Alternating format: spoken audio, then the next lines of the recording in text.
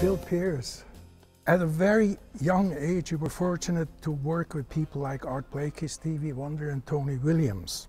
What did you learn from Art Blakey that shaped your way of playing and composing?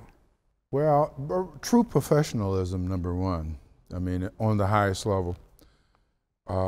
You had to deliver and you had to interpret. Well, you had to deliver from your own perspective. You had to interpret the music and represent, actually you had to represent history in a certain way because of the history of the band. It was just, you know, trial by fire, as some people call it.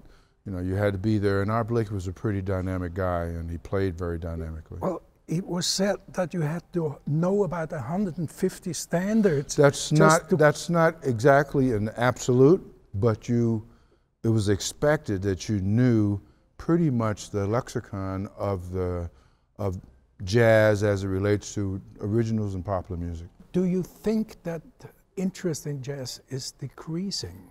I'm not totally certain about that. I think it may be to a certain degree because the people who were the bigger jazz fans are now older people, like myself and, you know, other people. And maybe the proportionally young people aren't as interested as they might have been at one time, but I think it's still a pretty good audience out there. A lot of it comes from the universities and the colleges and even the music schools. A lot of people go into music, they do other things, but they're still fans of music, and a lot of times they pass it on to their kids. So it's hard for me to say that it's not like a popular music that's very current, or not even current, but not as exposed. It's not in the public eye. But if you look at old TV shows, right, the background music was either jazz or jazz-like. Now it's all screaming guitars.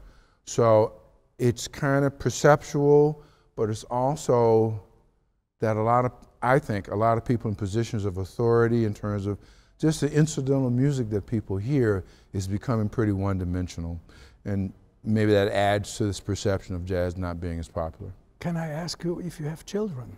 I have 3 children. Would you encourage them to take up music? If they wanted to, yes. I wouldn't diminish or their hopes for that, but none of them have ever done that. They are all pretty smart. One was pretty talented, but I always encourage them to be involved with the music of their generation as well. Right. So I didn't say, well, don't listen to necessarily what I like. I mean, here I'll expose you to it, but you should find music that appeals to you and what speaks to you. And if jazz was it, I think my kids like classical and jazz probably more than a lot of people because they were exposed to it. But they like other stuff. But they have a discerning ear. They don't like stuff just because it's popular.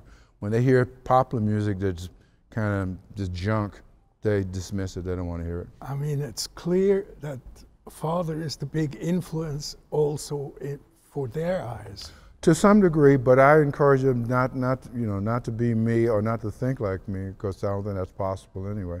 But but by me telling them and explaining to them about how all the different musics work, they kind of, I hope, develop a taste, a discerning taste. What do you think about our jazz that is being played here? Just here right now? Yeah, right. I think it's a continuation of the jazz that I always knew and thought and played, so I think it's still a continuation of everything that I know. Interestingly enough, this particular concert is involved with musics from maybe all of the different continents, maybe not Asia, but to a certain degree Asia too. So that's interesting, but that's been going on in jazz forever. I mean, Duke Ellington had the Far East Suite back in the 50s.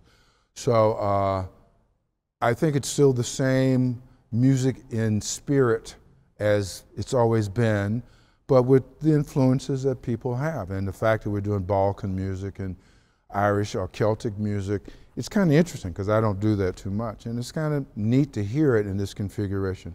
It's kind of cool. Thank you for having taken the time to talk to us. Okay. I hope you continue your career. Oh, I plan to. And I hope to see you again here. Well, thank you so much.